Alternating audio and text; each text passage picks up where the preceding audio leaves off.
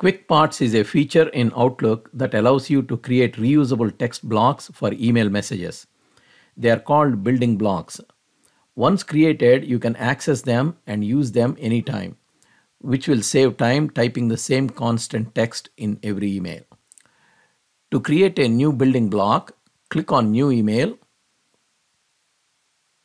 For example, you sometimes send emails which contains confidential information, and if you want to add a warning note at the bottom, type in the text in the email, select the text,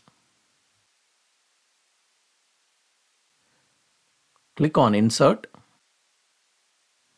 click on Quick Parts, click on Save Selection to Quick Parts Gallery. Outlook opens Create New Building Block window. Give a name for the building block. Select the gallery where you want to add this. You can select a category, General, or you can create a new category. Give a brief description. Leave the Save in as normal email unless you want to save into a template. Leave it as normal email.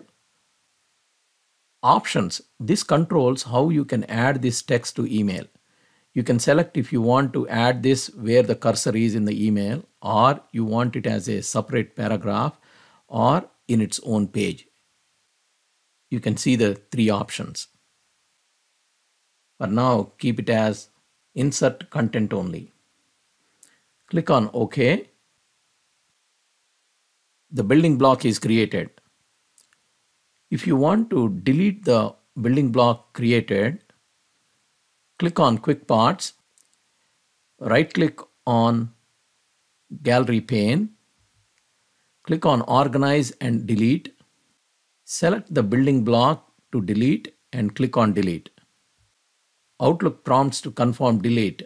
If you click on Yes, the building block will be deleted. Click on No as we want to keep this. Click on Close. Close the email without saving. Now try sending a new email where you need to add the confidential note. Click on New Email.